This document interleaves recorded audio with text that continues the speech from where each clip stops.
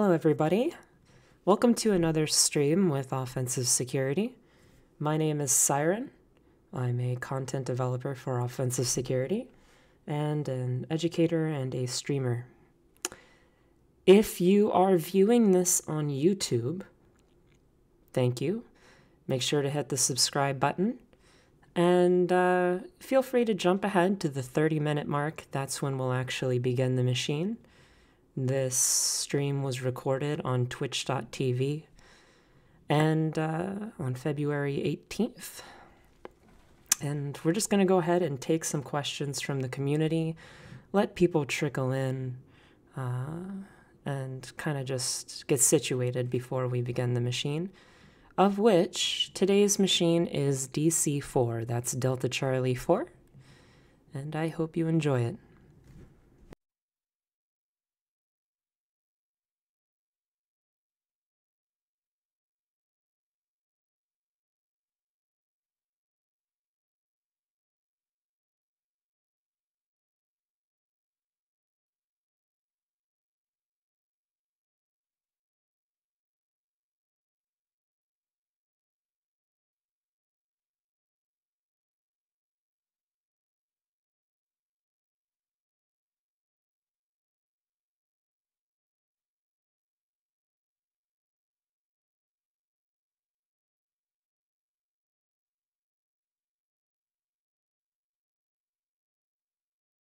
I've gone ahead and posted the link to this stream, the twitch.tv link, in the Wireside text channel. If you're unfamiliar, we use that kind of little nook and cranny of Discord for all things that are either office hours related, with our chats with various guests, to take questions from the community in a very hands-on session. That's every Friday as well. We had one earlier today, which was great. We had a special guest on. His name is Robert, and he's one of our penetration testers here at Offensive Security. So shout outs to Robert, and thank you very much, Rob, for doing that there and taking the questions from the community. And I see we have our first chat from if I pronounce this correctly, Compromat says, "Hi there and good afternoon. Welcome, my friend. We're just going to let everybody kind of sit down. Happy Friday to everybody here, and looking forward to the weekend. Hopefully you can go into the weekend with me or with us, and yeah. I'm going to go ahead and grab the link on VulnHub for DC-4, and that way you can kind of just get it imported into VirtualBox or your virtual software, though it is an OVA file, so that should import natively into VirtualBox just fine. Let me grab that for you real quick.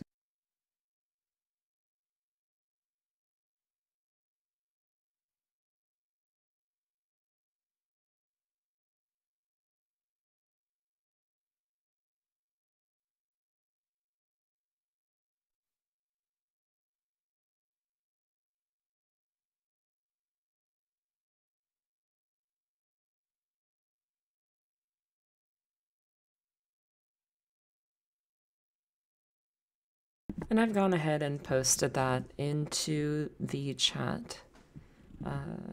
First time chat from Kesda. They say, hype. Hype indeed, my friend. We're going to rock this machine today. There will be no mercy. So hopefully you enjoy and tune in. I see the viewer count is starting to trickle up. Welcome to everybody. Don't be afraid to type in the chat, even if you are unfamiliar with what we do here at Offensive Security. Feel free to step in for maybe the next hour and 30 minutes, hour and 45, and get an idea for what intrusion takes, what forms intrusion can take. I'm very particularly excited about today's machine, Delta Charlie 4. It's part of the DC series. There are about 9 machines. Welcome, Nicholas Jr., or Nicholas Jar, says, hello, everybody. Well, hello, Nicholas. We're glad to have you, and welcome on board, my friend. Jester, welcome back, buddy, says, happy Friday, happy S1REN Day. I have Friday all of a sudden. DTH, of course, my friend. Welcome back, DTH. It's good to see you. It says, hi, Siren. We got Swagger Hacker. Welcome back, Swagger. And B Blanco just subscribed with Prime. Excellent. Thank you very much for that, B Blanco. You should, I'm not very familiar with how Prime works on Twitch. You'd figure somebody that was as technical as me might know, but the truth of the matter is I personally do not participate in social media very often. Unless it is directly to educate, inform, and inspire others. But nonetheless, thank you for the subscription, I guess, is what I'm supposed to say. So thank you. And Rang Flexus says, hi, everyone. Welcome, Rang. I hope I'm pronouncing that right. So basically, guys, we're going to be doing DC-4. I just hope that you have time to get it all. I'd received a little bit of feedback that people were having issues getting it up on their network in time, even with 20 minutes. So that is my fault. I'll maybe start 30 minutes ahead of time and give people a little extra time to get the virtual machine imported, tossed up on their network, and make sure they get that nmap scan down of their private IP space, and find out where it is, export the IP address, and you'll be ready to go with me. Sunil is a first-time chatter. Sunil44P, that's 44 Papa. Welcome, Sunil. Welcome. 0xgram, welcome back. Very much a regular. Seeing some regulars today. Dragon, welcome. Says, hello, Siren. Well, hello, Dragon, and welcome, my friend. First-time chat from GamerSushi1337 saying hello. Everybody's trickling in. If you are unfamiliar with offensive security or intrusion techniques and intrusion methodologies, computer science or computer security, I advise you just to kind of kick back, relax for the next hour and 45 minutes.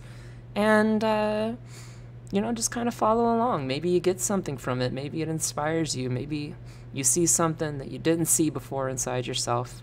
I know that's the case. That was the case with me many years ago when I first heard the voice of one Mati or Mutz, and he had a very soothing voice, and I was like, man, this stuff is pretty cool, pretty cool. It doesn't have to be all foreign and crazy, So thank you guys very much for being here. First time chats all over the place. First time from Mifta Hall says hello or hi, welcome Mifta. Hope to see you as a regular, my friend. We do this every Friday. 5 p.m. Eastern Standard is when we actually begin. For anybody watching this over YouTube, just skip ahead to the 30-minute mark. It's no problem. Just skip ahead and you'll be ready to follow the machine along with us as the community cultivates attack vectors and we bring it to its knees. XX Unknown, welcome back, another regular. Welcome, XX Unknown. Barry Dwina, welcome. Happy Friday indeed, my friend. Glad to see you.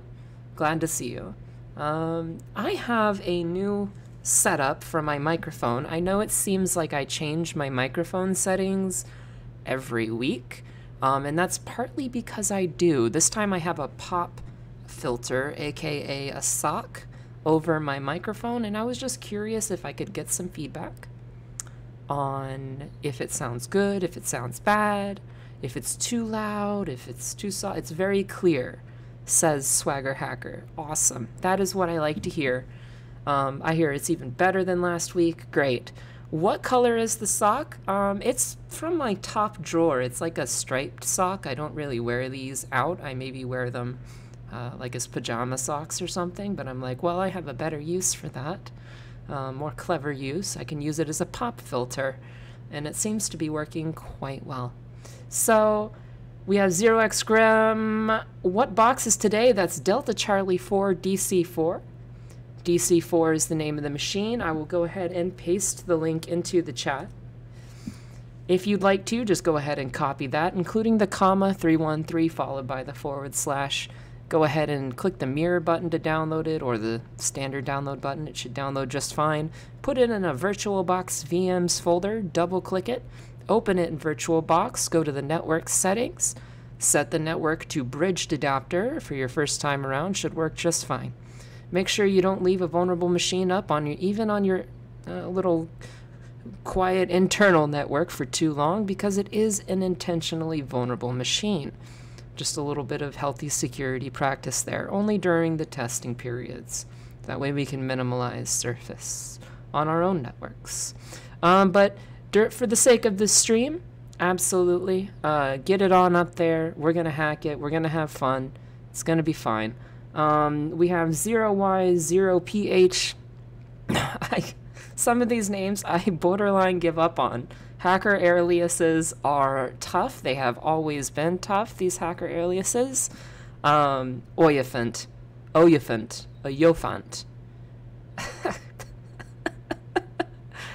Even S1REN is struggling with some of these names, so I do apologize if I brutalize your name. Really, I don't mean it in any personal way. I do my best here. So, let's see, we are up to about 40 people. If you'd like to go ahead and launch the machine, scan down your private network, grab the IP address, export the IP address in your terminal as an environment variable, and get it up and loaded into Cherry Tree or your Markdown, whatever it might be, you are free to go. That is going to be our target machine today. We've got it in our sights, we've clocked in the scopes, and everything is ready to go. We're just going to take a little bit of time to get some questions from, maybe technical questions from the community. I like to do this as a little padding, a little buffer room coming out of our questions that are geared towards multiple people that do many things at offensive security.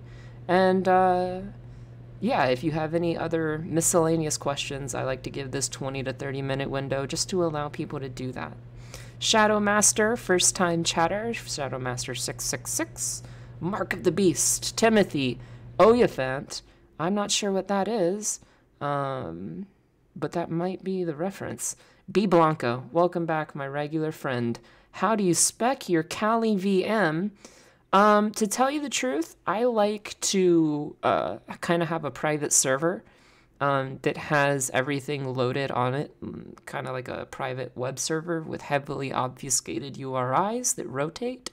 And then I'll pull everything down in a bash script every time I launch a new instance of Kali or update Kali. And that way everything is kind of up to date and so on and so forth. I know TJ Null does it a little bit differently. Honestly, to me, I just need to update my bash RC, make sure all of my old precompiled Windows payloads are already and ready for transfer, and that my system is weaponized to the fullest extent, as sharp as the sword can be, and ready to go. Spicy419 says, LOL, yes. Here for the swag, do you offer handle suggestion services? That is to say, you're asking if I offer alias suggestions. I certainly do. I didn't ever in my wildest dreams in my entire life ever think I'd be offering that kind of service. Yeah, because it's really hard to do for somebody else because you don't know who they are, right? And a hacker, I'm sorry, my cats, hey guys, be nice, be nice. Sorry, I have two cats and they're playing, as you guys know, but it's really difficult to come up with a hacker alias like in that film Hackers for somebody else, because the truth is it's a personal thing. Every name means something to someone and it has a story. Okay.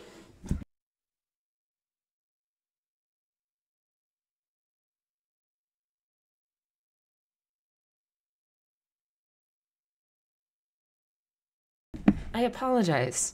My cats like to jump around and play across all of my furniture, and I fear in the next year or so I will have to buy new furniture, but that is okay. Yeah, exactly. Cat's gonna cat. I just try to keep the audio clean. Nevertheless, I mean, it's true that every hacker alias is gonna definitely be different, right? And everyone has like kind of a personal connotation to their handle or to their alias. So I'd love to suggest one for you, man, but I just say dig deep. Dig deep, find, a person, a place, a thing, a who, a what, a where, a when, a why, and apply it to your name and, see how things go. All right, yeah, cats gonna be cats. I totally agree. Nonetheless, first time chat from Kaman Talvan X says hello. Welcome, Kaman Talvan X. Glad to have you. King Zeldris says, I'll make Falcon Spy 2. I forgot to say welcome, Falcon Spy. Thank you so much for modding the chat here today. Just thank you very much. I see our viewership is ticking up. Let's take a look at the time. We have approximately 14 more minutes to go. That is 14 more minutes to go, and then we're going to start attacking this machine. If you have any actual questions, please feel free to ask.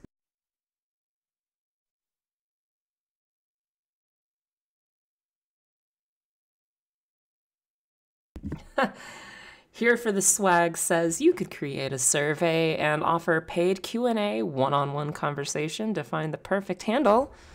I might have to start up a side hustle. You know what, man? I'm not gonna hold you back.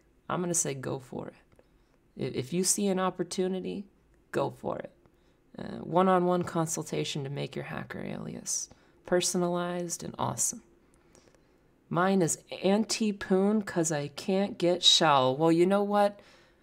You're in the right place. We can certainly fix that issue and make sure that you are the shell getter, so to speak. B. Blanco says, on your Kali setup, do you have KB on that config or know of something similar? I do not. Realistically, I'm outdated. I'm old school with how I update my machines. I'm just like mad old school. I use a bash script. I transfer that. I use a bash script. It pulls everything. It installs everything, kind of like a Docker, like what a modern day thing would be like a Docker, right? Like a Docker file. Something very similar to that. I just load everything on, reset before each engagement, and rock and roll. But how about the Mattel Falcon Spy Kids 2? First, Maticus is back. Welcome back, my friend Maticus. Welcome, welcome, welcome. Always glad to have you. Spicy419, could you explain the why more than the how? I get lost during privilege escalation.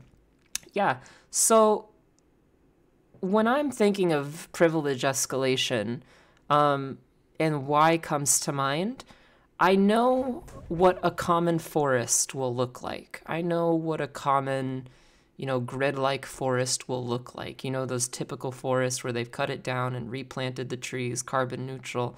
Think of those type of cookie-cutter forests that you have to see put up. I know what a typical machine with the default installation for various distribution is gonna look like, just from pure experience, right? And if I see something, a tree that's in the middle of the grid as opposed to in line with the grid, I think to myself, man, that stands out. Why is that there? What is it doing? Why is that there? So yeah, as a penetration tester, I do ask why all the time.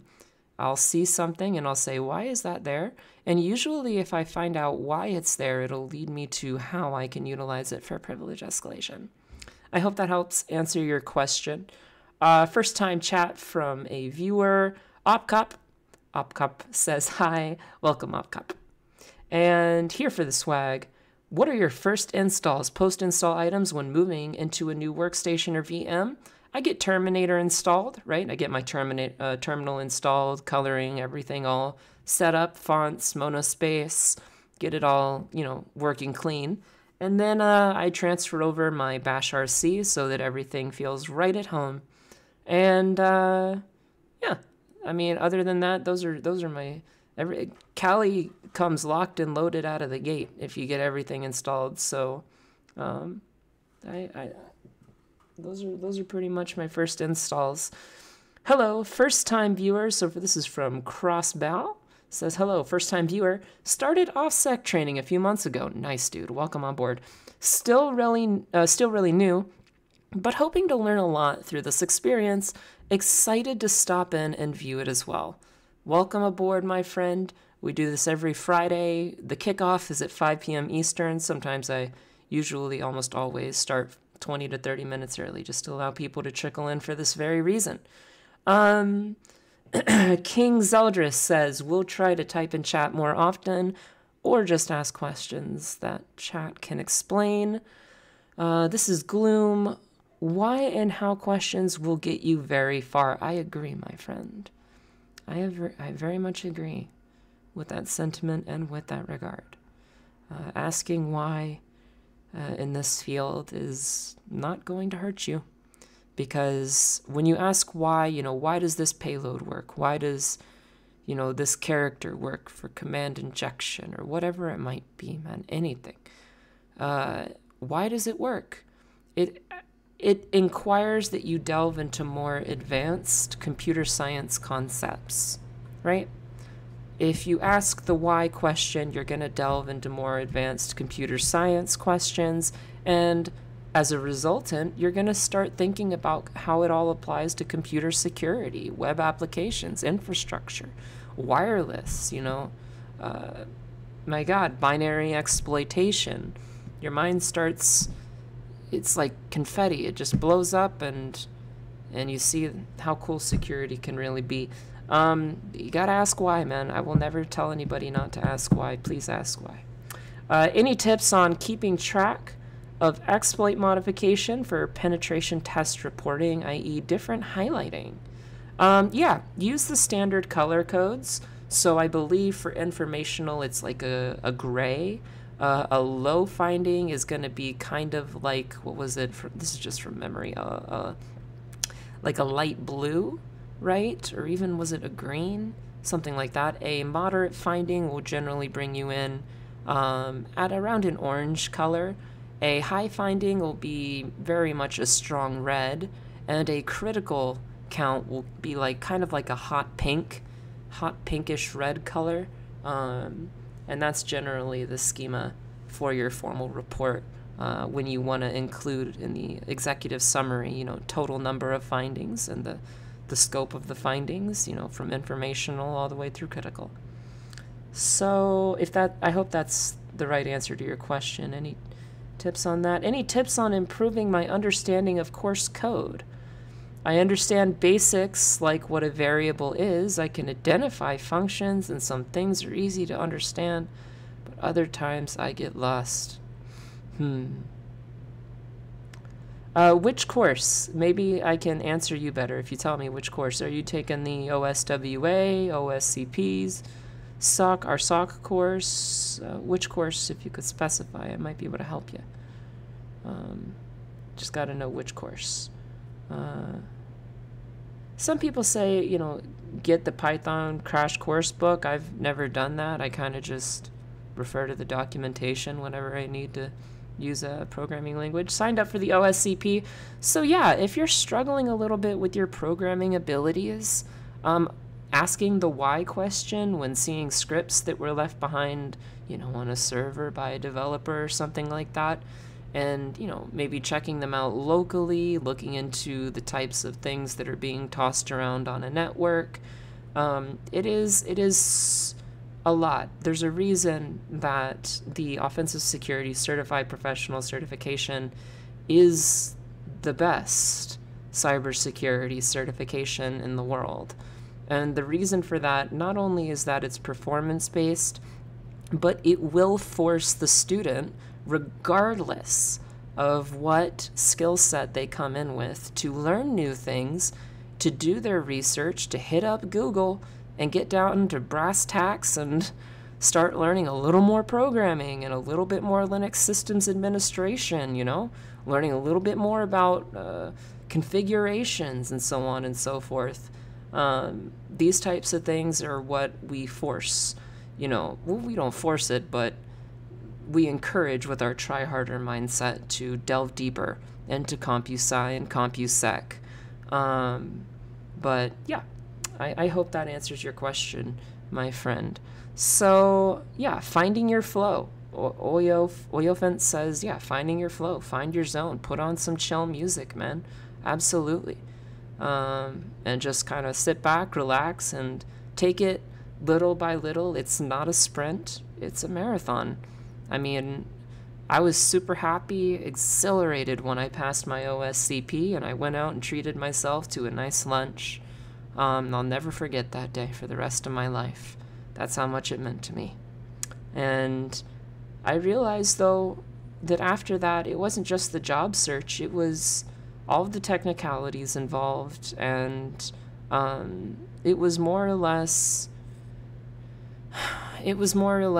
realizing that, you know, this certification, I can only speak from personal experience. Allow me to preface what I'm about to say. This is personal experience. This certification is a little bit like, to me, like a life commitment, because it teaches these such core aspects of intrusion techniques that have gone on for decades, and still exist in modern weaponized code today. And these are core concepts that you're going to find in the field and in your career. You know, it's not a one-time job. This is a career.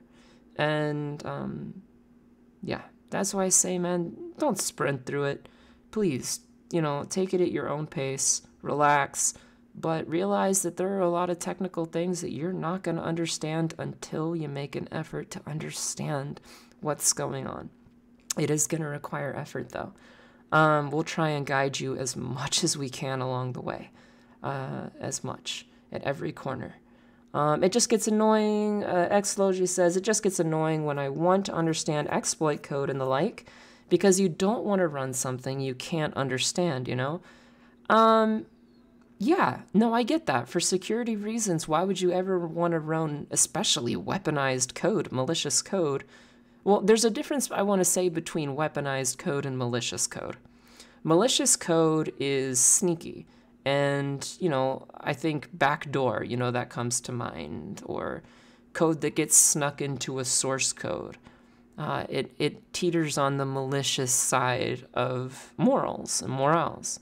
Whereas weaponized code, like we have on the entire exploit database, is all verified by our staff at Offensive Security 24/7 to make sure that there is no malicious code in these payloads, and so on and so forth.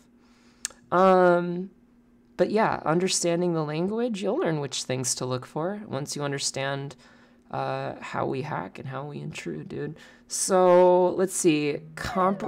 Compromat says, in view of OSCP giving more weight to Active Directory as of recent, any chance this type of machine can be scheduled in the near future? Disclaimer, I've thought about it. I have no problem going over an AD machine.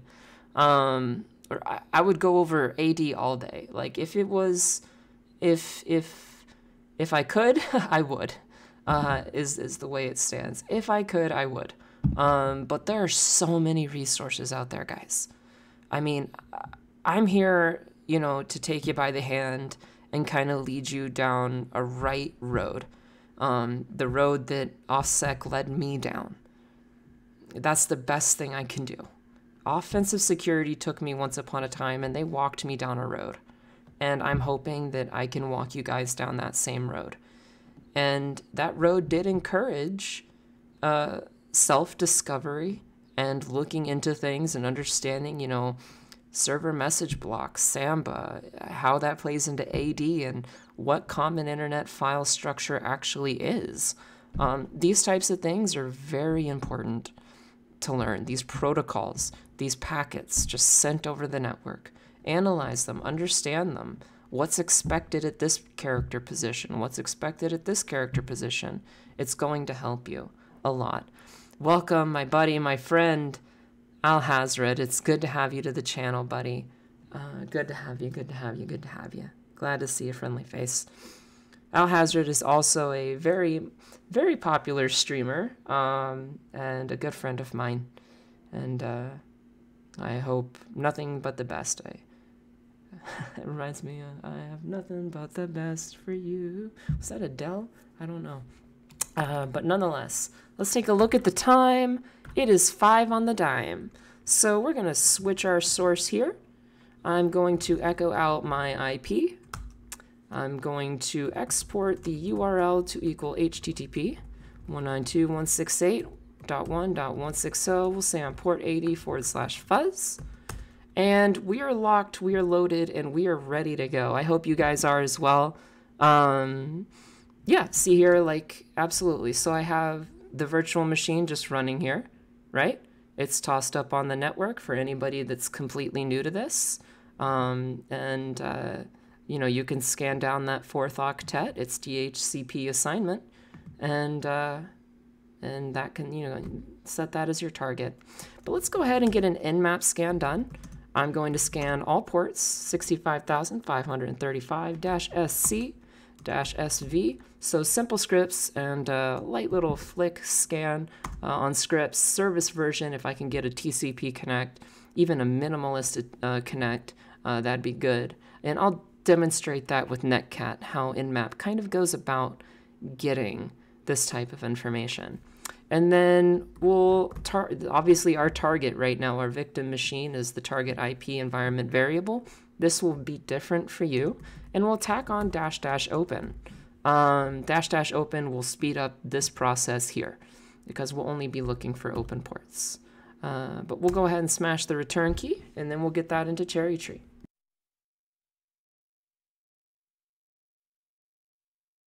Welcome JX Crow, Christy, Angel D.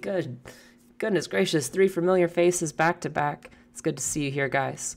All right, so immediately 22 and port 80, SSH and the web. Very common theme because that's just the way it is. But what we're going to do is hop over to Cherry Tree and under the nmap results, just paste it in. People want to know a little bit more about my aliases, how I move so quickly, how I'm so fast, and how I'm so accurate. I will do my best to, because it's been brought to my attention that that's the case, I will do my best to give you the hotkeys, give you the profiles, and what I do. So in Cherry Tree, I hit Shift-Alt-B, that's for background color, and I press Enter really quickly. You don't often see that window. And then, because this was also asked today in the office hours chat, to change the foreground color and highlight, Shift-Alt-F. That's all it is. And then port 80, we start highlighting some services, some service version. How do I, you know, move around so quickly here? Well, I have the function key, right? And the left and right arrows. That takes me on a line to the left or to the right. Shift and Control will bring over like kind of in between dot statements, commas, spaces, that kind of thing. And that's how I move my cursor around so much without actually having to use my mouse. But yeah, I mean, we're just, you know, highlighting a couple of things here. Our target is Debian, double confirmation there. And it looks like we're pretty good. HTTP title is System Tools. So that's pretty suggestive to me off the bat. If we have system tools, I'm thinking, you know, dev. Is this developer? Any OS level execution? Something like this? I mean, before I even address you guys or we go down the normal lane, that's just what my mind sees. This will be second nature to you in time, I promise. But we're going to get the ports up here as always, 22 SSH, 80 HTTP. If we are getting into the machine, it is going to either be through one of these or through a combination of them, right? One of these or a combination. So let's take a look. I did promise about the netcat thing, the simple scripts or service version. Let's just do a netcat connection, a simple TCP connection. Dash net verbose, that means numerical. I'm expecting a numerical IP as to some host name, right? Numerical, and you can even tack on triple verbose if you really like, to the target IP and then the destination port. In this case, we'll say 80, and it says 80 looks like HTTP is open, and I'll type something like options /HTTP/1.0. And let's see what we get back, right? So just even with the bogus request, we get Nginx, the same, and doesn't this look very similar to what we have here, if not exactly the same thing from our nmap? But yeah, I'm gonna move SSH down to the bottom here. We don't have any users. We have no passwords. We have no credentials. It is at the bottom of our to try list. But the moment that we get those credentials, we could be running Hydra in the background. Absolutely. Does nmap handle separate switches versus combining them, SV, SC? It certainly does. Yes. All right. So what are we going to do? HTTP.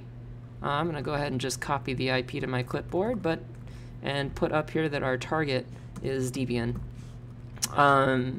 Because the world runs on Debian, it feels like. And yeah, so 80 HTTP. What are we going to do here, guys? I'm not going to say anything. I'm not going to do anything. I want you guys to tell me what I'm going to do.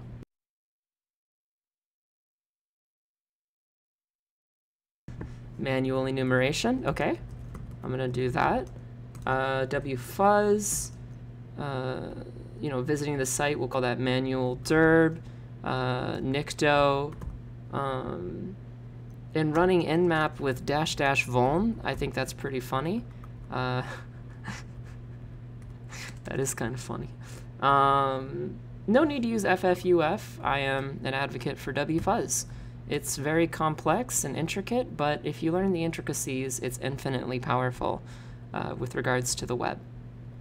And so let's get down to it, right? I'm going to echo out my target URL. Where was I? There I am. And I'm going to type common. And let's see here, wfuzz files.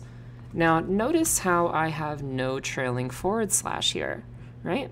I'm going to Control-Shift-V, and we'll explain this across the board.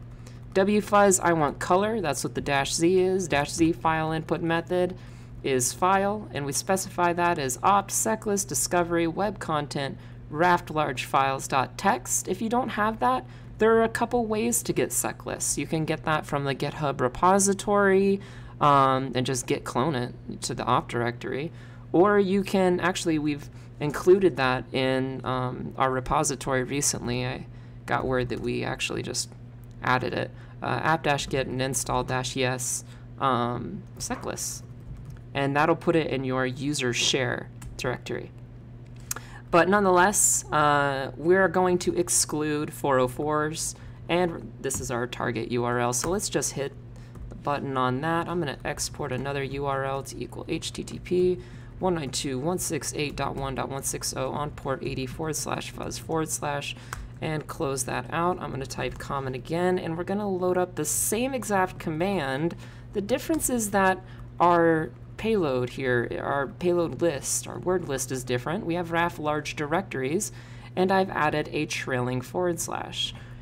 Still the same concept, don't want erroneous responses, and we hit the return key and see what we get back. So already finding login.php, thinking, my goodness, are we going to be doing SQLI, authentication bypass? I'm seeing a command.php, we're in an internal engagement. This is some in-house app that serves a singular purpose for accessibility. Interesting. We'll copy this over. We'll bring this over to Cherry Tree and put this under our files. I'm going to trim this up if need be. That's a extra index.php is a 403 forbidden, and I don't need the dot as the web root. I know pretty much what the web root is.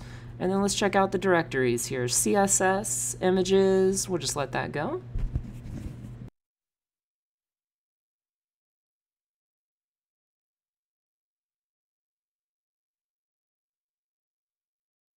I see our viewer count and viewership has ticked up consistently the past few weeks. Is that common list pinned anywhere? I get so many times. It seems like every other day someone asks me that question. And as an instructor and as an educator, I want to encourage you on your free time to make this kind of stuff yourself. I want you to do that because, I may type common, but you may type, something else that comes to your mind. And ultimately, what's going to make you the quickest is not what I drill, into your brain with these bash aliases, but it's going to be personalized. It's going to be to you. It's going to be native. And that's just why I do it that way. But I will certainly bring this up here. If you ever want to pause the video on YouTube when I get it uploaded and bring over manually, you certainly can. There's the full common for anybody who wants it. It's just the super quick, accessible stuff. Not by the furthest stretch of any imagination is that all-inclusive. It's just stuff that I got tired of hitting up like over and over and over again. But there you go. If you really want it, you can copy it directly from YouTube. It's like a cheat sheet, so, you know, maybe I put it up on my blog at sirensecurity.io. You know, I'm not against that. So, maybe. I'll let you know. Stay tuned on that one, buddy. Stay tuned. Why is this not coming back here? Like, all right, you know what? It's CSS. I don't care. Goodbye, CSS. There we go. And images, quite frankly, nothing really came back there, but I'm going to include CSS and just my own condensed version. We have CSS and images, and that's what we got back there. I don't know why I didn't copy correctly. But CSS, images. So what I'm doing here is Control-Shift-Right arrow. Oops, Control-Shift-Right arrow. See how that takes it up through the /, up through the special character? Up through the special character each time. Super useful for instant highlighting. You know, this combined with the foreground and a return key, and it's done. Stapled in. But let's go ahead and copy the IP address. Siren script to copy exploits from searchsploit would be super useful. Okay, well, I can learn you something else, bud. So cat/bin/bringmeit.shell, here it is, copying vulnerability to current working directory. Copy user share exploit db exploits, and then $1 is our argument, to the current working directory provided by a dot, echo that it's done and all. However, searchsploit has its own built-in kind of thing. So if you wanted to copy this, right, you just, let's say this Python here, this Windows remote, 41, whatever. You just copy it, and you can type searchsploit-m and paste it, and it's going to copy to your current directory, right? And there it is, 41894.py. So you can, either way you want to do that. Again, just have it from things, functionality that may have not existed in the past. I made my own, but there you go. So, hope that helps. And yeah, hope that answers your question. But other than that, let's copy the IP address and let's begin. I'm going to go ahead and say wfuzz, let's say this for the web root is done. And derb, I'm going to drop off this because we've done this here for the web root. And we found, CSS images. What else? Nicto? I mean, I guess we can run a Nicto scan. I'm not against it. Let's echo the URL. And I'm just going to copy this and re-export it. Copy. And then export URL equal to this. And I'm going to drop the fuzz portion. And then we're going to nicto -- host at the target URL -checks for all. And we can run that in the background. I doubt it's going to find a single solitary thing other than what we've already looked at. But, there it goes. So, into the browser, alas, and here you'll see, I really want more emphasis on the hotkeys I'm using this particular stream. I have Cherry Tree open. I want to minimize it. That's, Command key or Windows key H, and that'll hide it. How nice. And then this comes up, and I can use Windows key or Command key again, and up arrow, and that'll bring it here. Down arrow to minimize it, left arrow to move it here, right arrow to move it there, etc. That's how I do things so quickly without a cursor all the time. So, it seems that we're presented with an admin information systems login. Do we have username enumeration? If I type admin here and ASDF is the password, no. They don't even, there's nothing. What about some form of SQLI? What about admin union, ASDF? Nothing really going on here. So what we're going to do, and there's not even a verbose error message of any kind, no information brought back. Let's check the source loop. Seems like the method is post, so it's post data to login.php, pretty typical stuff. I promised you, even in the big applications for, AAA organizations, it's the same premise, the CompuSci premise of post data being sent to some back-end processing system is extremely commonplace. So let's go ahead and get this in Burp Suite, do a refresh, and see what's sent along, what we have. I'm going to turn Intercept on and refresh. Go back to Burp Suite. It says that we have a session ID, but I don't really see anything going on there, which is particularly interesting. What if I go here, go to Tools, Clear Browsing Data, and let's say Basic, All-Time, Cookies, Cached Images and Files, just to make sure. And then we'll reload the page with Intercept on. I want to make sure. Okay, yeah. So there's no PHP session ID this time around. Particularly interesting. Let's see here. Source code, header, cookie info. Matica says woohoo. Call me Elsa says professional. Hacker lady that's banned. I hope not. I hope I'm not banned. So let's continue along. I'm going to close out of this.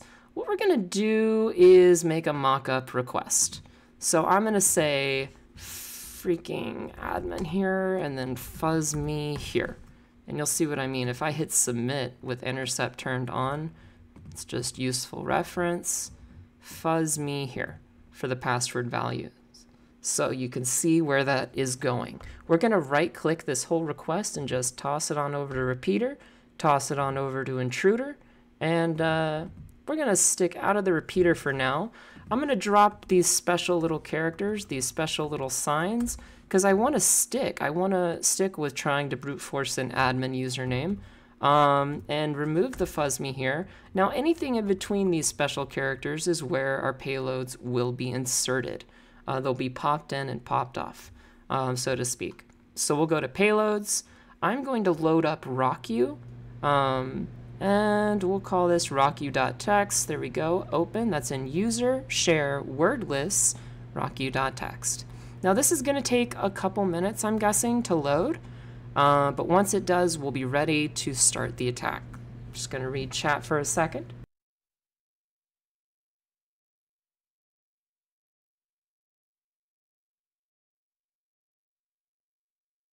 If you want to learn how to do this with Hydra, I am not against it. I'm not against it at all. Sniper payload, yes, correct. Pretty standard, pretty standard. Call me Elsa says me next. Did you have something you wanted to say, Elsa? If you had anything you wanted to say, now is the time. Now is the time.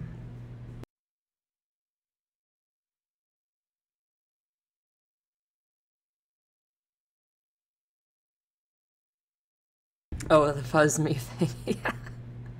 I do love my fuzzing capabilities. I like to write little fuzzers to fuzz network, TCP/IP, maybe even like American Fuzzy Lopper, but that kind of stuff. Please do not use American Fuzzy Lopper unless you have a machine that you are ready to burn the CPU on, and I mean literally destroy it, because that is a disclaimer on their website. It can totally rip your CPU.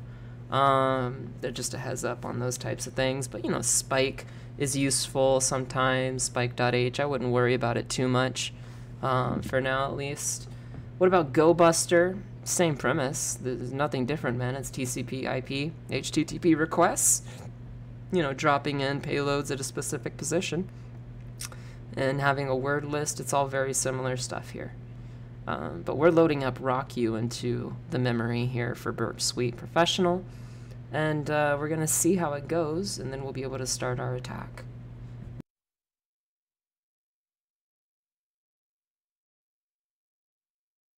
Absolutely correct. If you don't have Burp Pro, that's fine.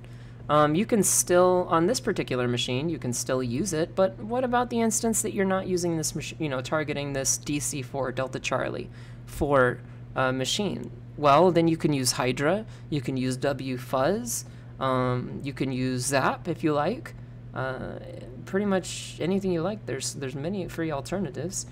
Why not use Hydra for this instead? Preference. I realized in my vet for the machine, I realized I've never demonstrated intruder before properly. So I'd like to demonstrate that. So now that we have this loaded up, you can see it's populated our payload list here, payload options, simple list. We're going to go back here to our positions tab. Note that this is where all of those payloads will be placed, exactly where my cursor is. Then we'll click on Start Attack and give that a moment.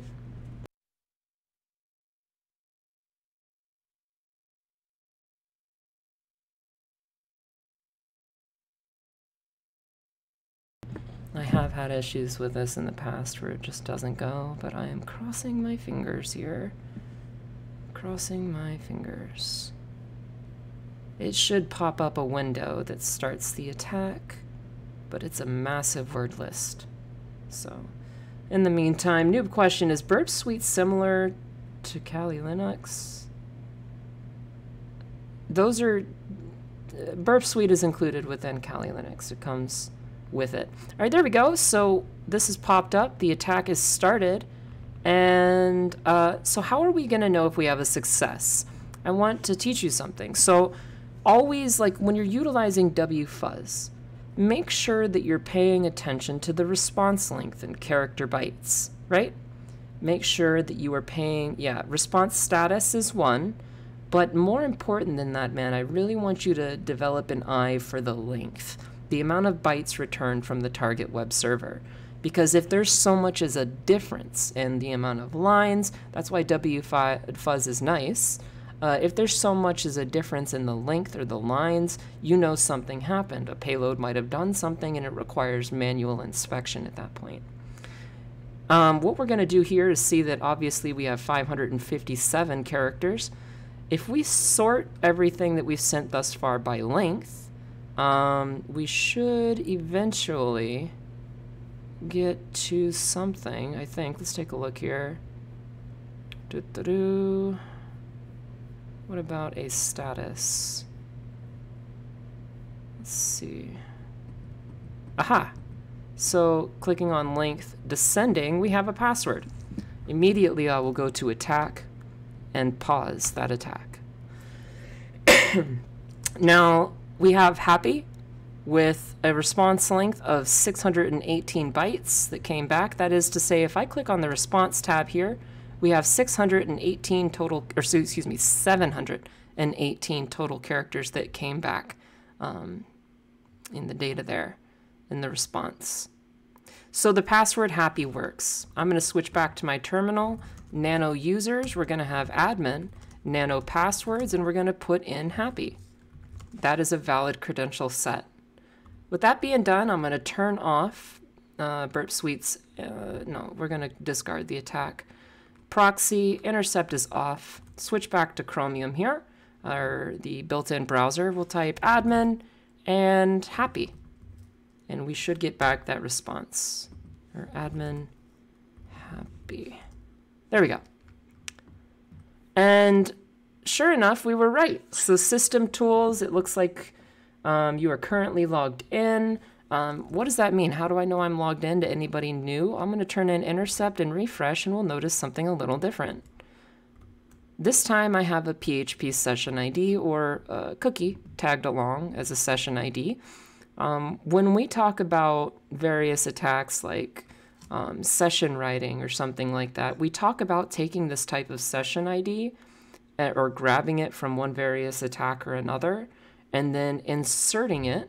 You can do so for every request by going to Options under Proxy, and then you scroll down to Match and Replace, you hit Add, and then you could just type in Replace and paste in your cookie value, like cookie session ID equals, or something like this, you know, and you just paste in that line or whatever session ID value, and the premise is that with every continued request, you could write off of somebody else's session. That's a little theory there on session writing. But we'll go back to intercept. We'll turn off intercept and forward out any remaining requests. And Maticus says, what? I'm going to get good with Vim eventually, maybe. Also says admin. Always glad to see that I'm not the only one using Nano. Heck yeah, Nano, dude. Anybody who says, you know, V over Vim or Nano or whatever, man, just use what you like. Okay, whatever feels natural and fluent. Command. So you're currently logged in, run command, list files. So we have three options. We can click on this button, click on this button, and click on this button. And that tells me immediately if I see system level. So what do we have here in our takeaway, right? I'm going to bring this over. In our takeaway, if we're logged into an application, these will all be posted in Wireside text in Discord. Always keep an eye out for Wireside text because this is where all the fun is regarding the stream or regarding, you know, our office hours every Friday. That's where it's going to be. That's where the fun is. But nonetheless, if we're logged into an application and we notice system level output, that is to say the results of the native web technology performing a system level command and outputting it into the browser, then consider a command injection attack.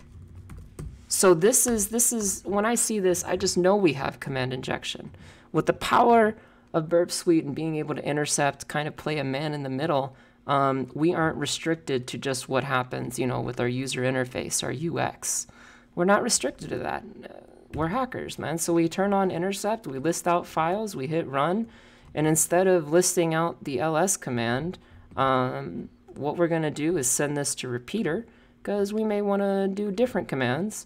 I'm going to go to repeater, and instead of ls-l, it looks like this is not even hard-coded into the back end. It's just, and even hard-coded would be insecure. But ls, you know, plus to account for space at -l. What if I type ID and hit send? And then let's look at the output.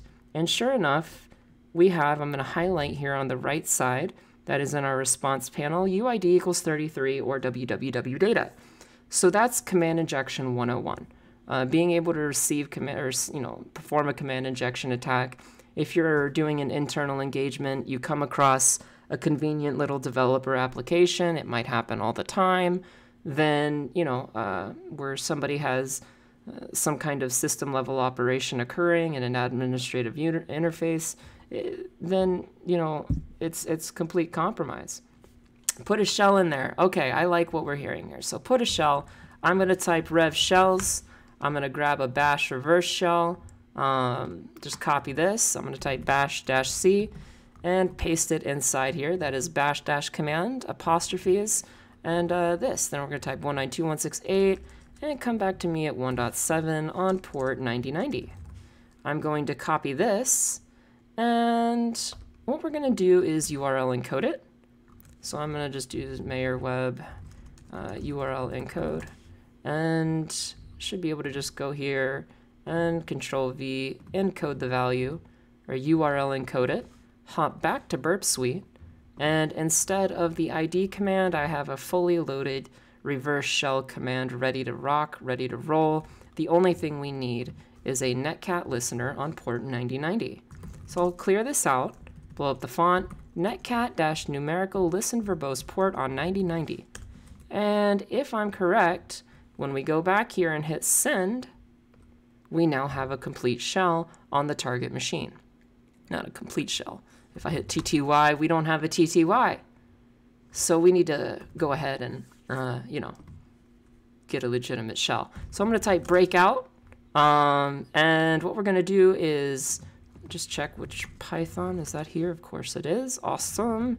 So type TTY now. Now we have a valid TTY, which means that we're not going to run into any hiccups if it comes to system level operations like execution or things like this. But yeah, I'm going to export paths to be something like a distro global to work on FreeBSD, you know, CentOS, Debian, whatever it might be, just ready to rock. And export the term. I want some color. So term-256 color. LL is going to be a pretty print kind of thing. It's going to list everything out by sort it by size, display all information, in a human readable format and by time and apply color automatically. You'll see if I type LL now, we now have color in this shell to indicate what a directory is and what a file is. And the next thing we're going to do is just scare everybody half to death by dropping it. I hit Control Z. And then what we're going to do is, that backgrounds the process. I'm going to type stty raw-echo, and we're going to chain that with a semicolon into the FG or foreground command, and chain that into the reset. I'll press return twice, and now if we hit Control C, if you're a native terminal, I want to note this will only work if your native local attacking machine has bash as the default shell. This does not work with Z shell. Does not work. I'm going to export some columns and rows, and ladies and gentlemen, we are ready to rock. We have a complete shell that is stable. Yes, B Blanco, a stabilized shell. Alfred says bling bling. Indeed, my friend. Indeed, indeed. So, with that all being said, wowzers, such organization, I promise you it just comes with time. What do we do now, guys? It's post-exploitation phases. I want something other than LenPeas. Something other than LenPeas, please. I want anything. Okay, who am I? www data. I could run through this in 2 minutes, but I want you guys to, you know, commit it to memory. PS-EF. I don't know why -EF. I mean, what if we do PSAUX for all, grep-I for root, because we want vertical escalation, apply color to anywhere we find root. And now we have a list of things here. We'll check down through these brackets. System journal D. I see UDEV, depends if it's outdated there. PHP 7.0, or PHP FPM, the master process there. Cron is running, or it's able to be ran, and SSH. So SSH we didn't really even need. We didn't really even need that.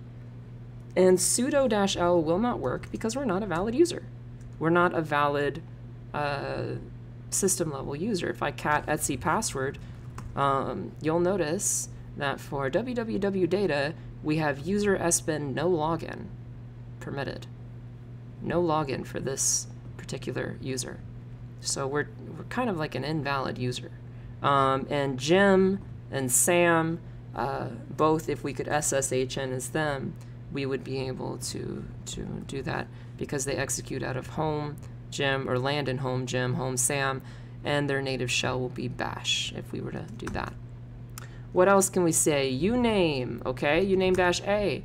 So let's go ahead and grab this. You know, this is back burner information, but if I bring out this here, I already have a note ready to go for post-enum, back burner stuff. So if we're going to get compilation out of the way, that's what this individual is thinking. Cat etc issue, cat etc ** release, and it looks like it's Debian GNU Linux 9, and it is stretch. Okay, cool. So I'm going to highlight all of this. And if we need to come back to it, actually I'm going to run file bin bash to get that architecture. And if we did need to compile, having a inspection of a binary that is pre-existing and native to our victim machine will be useful information. That's why I run file on that. So we just know exactly how to compile. That's an ELF32-bit LSB executable, standard, Debian again. We have version 9. And it looks like stretch as well. And then, of course, above all, we have the Linux kernel version as DC-4 4.90 through 3 through 683, but 4.9.x if we were going to go for a kernel payload. But we're not. Do we have compilation capability? Yeah. So, yes. Do we have CC? Yes, we do. We already know we have Python. Do we have Perl? And yes, we have Perl. So whenever we're ready, if we wanted to do kernel payloads, we're kind of locked and loaded with everything just, you know, it's all there. You know what I mean? It's all there. Drink water, stay hydrated. You're totally right. Totally right. Thank you. Hydrated, hydrated, hydrated. Um, so, we have everything we need there. Now I'm just going to kind of run through some stuff. This is how I would enumerate, right? I came in, let's check out the www DC-4. It doesn't look like much is in there. That's fine. Let's check out home. I see Sam, Charles, and Jim. Sam, bash logout, cat.bash logout. And nothing out of the ordinary. What about Charles? Bash logout again, nothing out of the ordinary. Jim. And it looks like we have a suid on test.shell. It also looks like we have a backups directory, which contains old passwords.back. So I'm just going to copy everything here. These are old passwords. If we really wanted to, we could start Hydra, you know, and from the outside, and attempt to get a valid SSH session. So I'm going to hit Control-Shift-O to open a new terminal, and I'm going to we'll nano our passwords to include happy and everything after this. As valid passwords, we'll type Hydra. Let's actually, Hydra-L as users. And we're going to need to edit the users. As LSLSA home, we have not admin, but Charles, Jim, and Sam. So we'll Hydra-L users. While we're doing our enumeration, you know, can we land a valid shell with somebody else? Let's try those passwords out. -P passwords. And over SSH protocol at 192.168, for me it is 160. And we'll just kind of let that rock and roll. I'm going to bring that down because that is on the back burner. We'll see if it shakes loose on anything. Yeah? Cool, cool.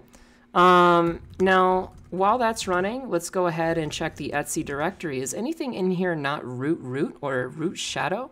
That is to say, did another user come in that was not root or root shadow?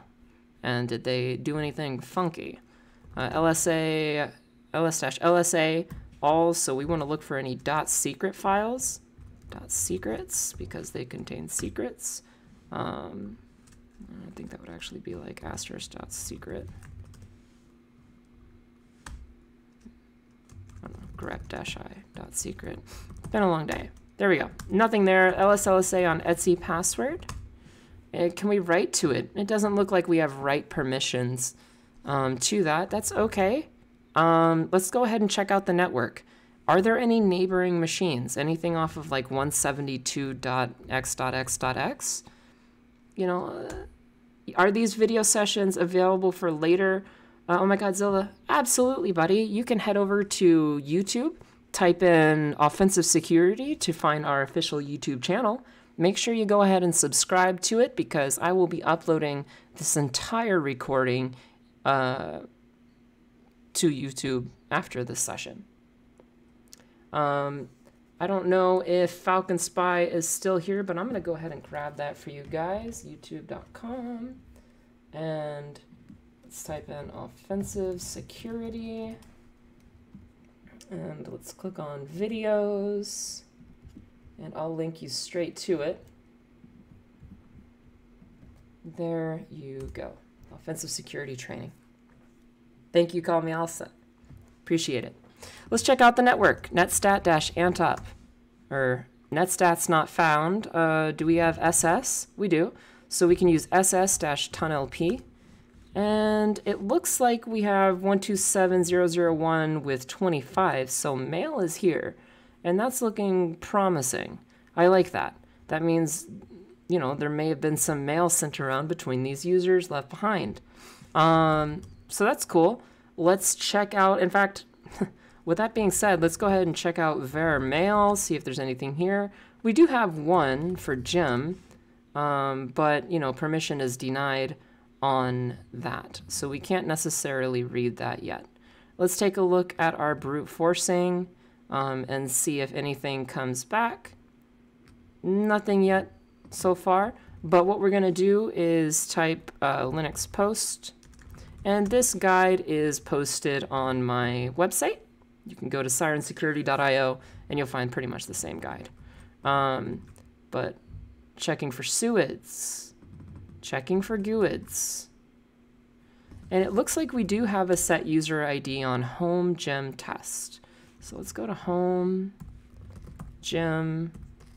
And does anybody have any idea what we might be able to do in this particular scenario? Any idea?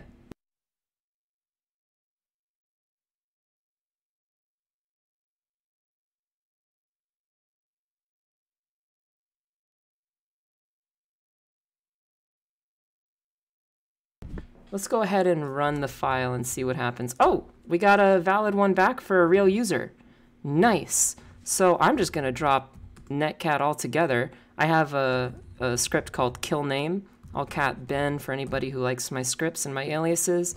Killname.shell. This basically, through all processes, anything, it's a kill all attached with a -9 to our argument. So if Firefox, Chrome, Cherry Tree, SSH, netcat, if you want to immediately drop the process, I can just type killname, netcat, and bada boom, bada bing, it is done.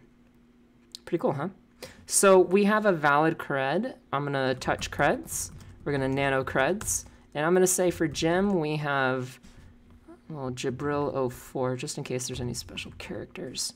Control X and Y and enter to save that out. Cat creds. Let's SSH as gem at the target IP. At IP. And yes. And what password? Jabril04. And we are now in. Excellent. So what is something that we didn't have access to before that we might be able to have access to now? Anything, anything at all. Poor gem indeed. Mail, I like it. So let's go to var mail. Cat gem. And hi Jim, I'm heading off on the holidays at the end of today. So the boss asked me to give you my password just in case anything goes wrong. Here's the password it looks like for Charles. That's very kind of you, Charles. So we'll switch user to Charles and compromise his account. I'm just going to export this here. Let's see if while we're at it, can we do any sudoing? We can. So we have user bin teehee. Now, I know the escalation for this because teehee is kind of like an editor. It's from T, if anybody's familiar with the T editor. But what we can do is go to sirensecurity.io. This is not shameless self-promotion. It is actually just the quickest way that I can demonstrate. If we just go to Linux privilege escalation resources, and then let's see. Well, you know what? Let's do a little exploration, right? We only got one valid cred set back. Little exploration. What happens if we run teehee? Sudo user bin teehee. ASDF. Anything happening? Ah, everything is duplicated. What if I control D that? Didn't do anything. What if we sudo user bin teehee and output that to file? Permission denied. Okay, let's take a look at the help file for this. User bin teehee -- help. Okay, a few things. -- append. Append to the given files, do not overwrite. Ignore interrupt signals, but append to the given file. Okay, so I'm pretty sure what we need to end up doing is an overwrite on the Etsy password. And what we're gonna do is go back here, I heart hacking, and let's find it, there we go. So the premise here is that we're going to write out our own user. If I go back to my attacking machine, right, and I type, let's go back to our attacking machine, open SSL, and then we hit PASSWD, and what is it, -1? Fonts. And I say, I heart hacking, verifying password, I heart hacking, it will generate the correct hash, right? So what we've done is we've inserted that hash as a valid user combination for etc password. Similar to, well, that's no actual users there. Here we go. On the attacking or target machine, cat etc password, we have Jim and Sam. So we want to kind of replicate this structure, right? We have Jim, a hashed password, user, and Charles. Actually, we'll start with Charles because that's native is 1001. Hash password, user 1001, group 1001, name is Charles, landing location, starting location, and the environment will be to home Charles, and the starting shell will be Ben Bash. So we're going to do something similar, but insert our own with that teehee -- help with the help of the append functionality for teehee.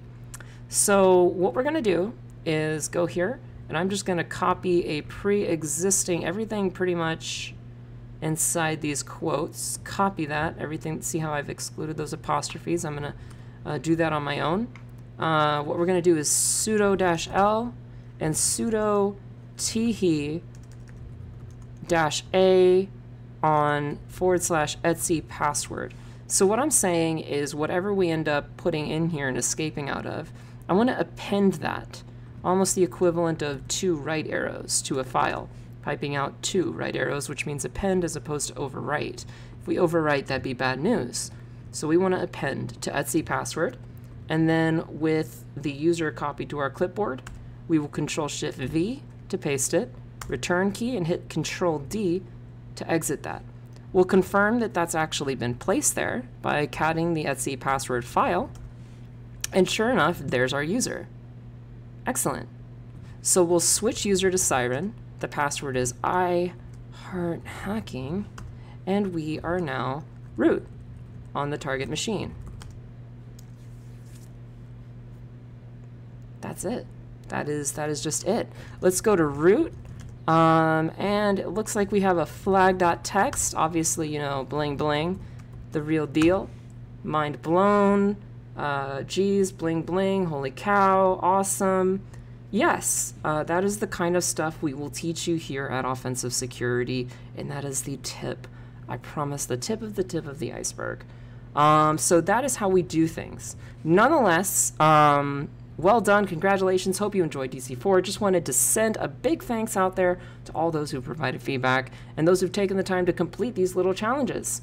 If this was an actual engagement, you'd, you know, type ifconfig to provide, well, that's not available, unless it is, and we have to export our paths. Clear this out, and ifconfig, still not there. That's kind of them, but we can do an IPA. That'll work too. And what we can do is hostname ID to validate our authority and privilege over the machine, shift print screen to print out this, and snap, done. So again, cat etc password, grep-i S1REN, and there we are. That's how we got root. So before I conclude the stream, let's head on over to offensivesecurity.com and see if there's anything new on the landing page. I don't think there is. Yep, still our Learn 1, Learn Unlimited, all of our courses down here.